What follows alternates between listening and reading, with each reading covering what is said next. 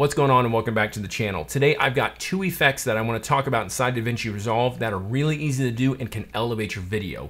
The first one is rapid zoom effect. To accomplish the rapid zoom effect, I have a bunch of photos right here that I already got. They're all about 10 frames long. You can make this however long or short you would like it to be. I have found I like it about 10 frames long. So if we played it through, it's just going to flash between them just like so. So what we're gonna do is I am gonna hit Shift Spacebar on a Mac. I can search adjustment clip. I can grab that, double click it and drop it right in there. Or we could go over here to effects. We could click on effects and grab an adjustment clip just like so and drop it on just the same. Either one will work. It comes down to your preference. Now we are going to need one more thing, and I am going to go to open effects and I am going to search for transform.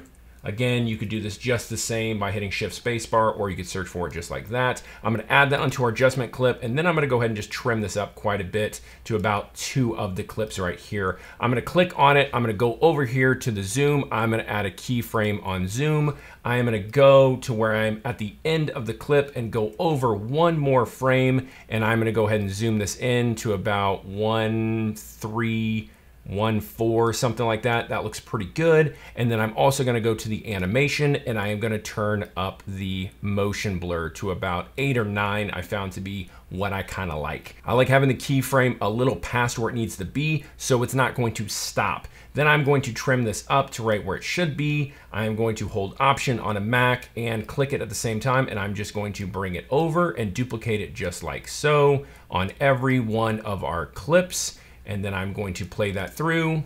And you've got a very simple rapid clip effect. And if you wanted to change out the photos, it doesn't matter, because if we shut this off, all of the effects are in the adjustment clip above. Now, before we go any further, I want to talk about today's sponsor, and that is Artlist. Nano Banana is here. Google's mind-blowing AI image generator and editor is now on Artlist. Let me tell you, it is absolutely mind-blowing. For example, I loaded an image in and said, make this truck all red and have a volcano exploding in the background, and this is what I got. Pretty freaking impressive. It turned the truck red just like I wanted and gave me an amazing volcano in the background. Another example I did was loading an image plus my thumbnail saying, put the person in the room and remove the text. Also put the guy in a suit. It's got me looking all nice and snazzy. It's even got my arms where they need to be. It's looking really good. And then for one more crazy example, I loaded me, Taylor Swift, in a rain jacket image all up in it. I asked it, have the guy and the girl standing together on the beach in yellow raincoats as it's raining and there is lightning in the background and people are surfing.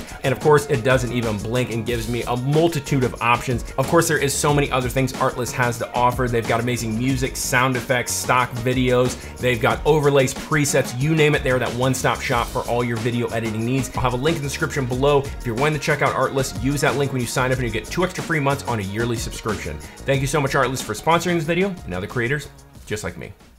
For the second effect, we have the write on / type on. So I'm going to show you, I've got 2 different versions. So the first one I did is a type on. It's just going to type right on the screen just like so. It gives a very kind of Marvel style where sometimes it just flashes up or types on real quick, as well as we have the other version, which is the draw on, and it is actually kind of drawn on as if it was more handwritten. So I'm gonna show you how to do both. So I'm gonna go to effects, I'm gonna go to titles, and I'm gonna grab a text plus. I'm gonna drop that right on top of here. I am going to change the title to whatever I want. I just did space, and then we are also going to change the font to whatever we want, as well as sizing it up. I'm also going to adjust the tracking, and I think that looks good right here. Now, what I personally like to do is I like to add a keyframe on tracking and then go a little bit further in it and add another keyframe, maybe go back to the beginning, and I'm gonna actually size it down a little bit, something like so. Maybe go back to that last one. I'm gonna space it out a little bit more, no pun intended, space. Then I'm gonna scroll down here to where we see write on. I am gonna add a keyframe right there, and then I'm gonna go to the beginning and I am going to drag it all the way to where nothing is on there. Then if we play that through, you can see it is typed on just like so, and it looks good. You can of course drag this out if you wanted, fade it out if you wanted, so it's just not a complete ending it on there. The write on version is not that complicated, but you need to do it inside of Fusion. So we are gonna grab a text plus just the same. I'm again gonna change the font, the size, and any of the spacing to something I want. Because we're doing a more handwritten effect, I'm gonna do more of a handwritten title to make it look a little bit more realistic. Once you're happy with that, we're gonna hop inside of Fusion, and this is where all the magic is going to happen. So we need to click on the template, that's actually the title itself. I'm gonna hit Shift Spacebar, and we are gonna look for a mask paint. Right here, we're gonna click that, we're gonna add it. It is going to take it away. So I suggest going over here under the inspector, tools mask, I am going to invert it so we can see it. I'm gonna go all the way back to the very beginning, and then I am going to make sure I am clicked on the stroke. Then I'm gonna go to the stroke controls, and then I am going to drop down stroke controls as well as brush controls. I am going to size this green stroke size up till make sure it's covering up completely the full line. Mine is working fine. I'm gonna turn the softness down quite a bit, and I am going to go ahead and do right on. I'm gonna again make sure I'm right at the very beginning. I am going to click, and once I do, I'm gonna start drawing on this. If you mess up, I suggest just going back and starting all over again. I want this to be as clean as possible. I am not letting go. See, I messed up 2 times there, so we're just gonna start from the beginning. You want this to be as clean as possible, and you do not want to let go of the mouse until you are done. Once you do a letter, we're just gonna go on to the next letter, just like so. And then we let go at the end, and you can see all the keyframes popped up.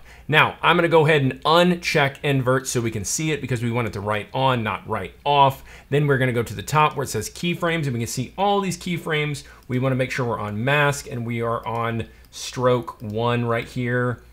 I am going to make sure I have N selected. I'm gonna hit this little arrow right here, the zoom to fit, so I can see everything. I am going to highlight all of those keyframes because that's a lot. That is a whole lot of keyframes. I'm gonna right click on it. I am gonna go to time stretch. Then I'm just gonna go to the end right here where I can see it, and I'm just gonna kind of just shrink this up a bit so it goes a lot faster. I'm gonna play that through, see how I like the speed of that. Hop back into the editor right here, play that through, and you can see it draws on just like so. You can again extend that out, fade it out, whatever you're wanting to do, and you got a really nice draw on effect. There you go, 2 simple effects inside DaVinci Resolve. I hope you learned something and liked this. If you did, give me a thumbs up, drop a comment below. If you wanna see more videos about DaVinci Resolve, let me know in the comments below. You're amazing, I'm the Iron Giant. See y'all next time, peace.